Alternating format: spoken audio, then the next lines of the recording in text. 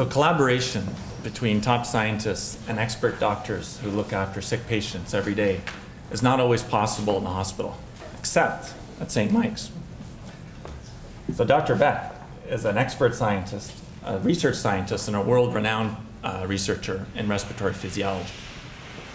I am a baby doctor. I look after the sickest babies in the hospital, the sickest babies in this country. I'm the medical director of the Neonatal Intensive Care Unit in this hospital. I'm also the medical director of the simulation center downstairs, where innovation, testing, education happens every single day. So this is my problem. This is also all of our problems. It may surprise many of you that up to 10% of babies are admitted to the intensive care unit to get management, 10% of all babies. And the biggest problem that I face every day is breathing problems. So it's lung disease, premature lung development, lung infection, water in the lungs.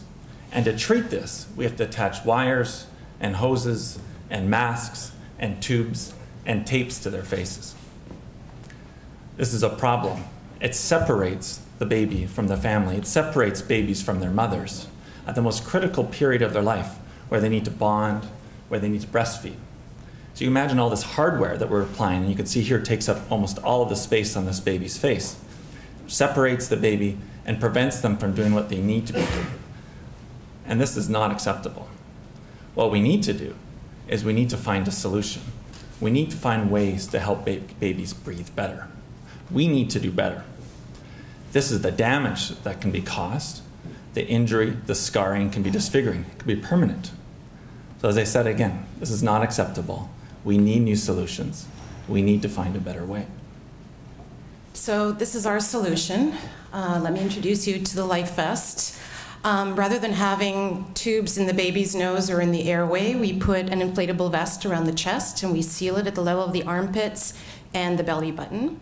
We're actually able to deliver by applying negative pressure inside the vest. We're actually gently pulling out the chest of the baby. That allows air to be drawn into the lungs.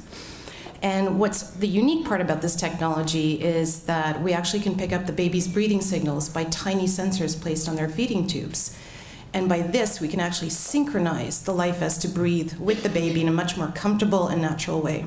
So the concept is there. We just need your help to bring this to life. Over the next 2 years, we're going to be doing a 3D design of, based on recreations from CT scans and from standardized measurements. And then we're going to go and use a 3D printer to generate the prototype. And then we will actually go down to the simulation center and test it in a baby mannequin. In year 2, we will get Health Canada approval. And then we're planning to go live in the NICU at St. Mike's. So the LifeVest is a unique device. It provides synchronous support to the baby, but most importantly, the major advantage is it liberates the nose, allowing the babies to bond with their mother and father. I think the most important part is that we believe that this will actually allow babies to do what's best for their thriving, which is breathing, feeding, and growing.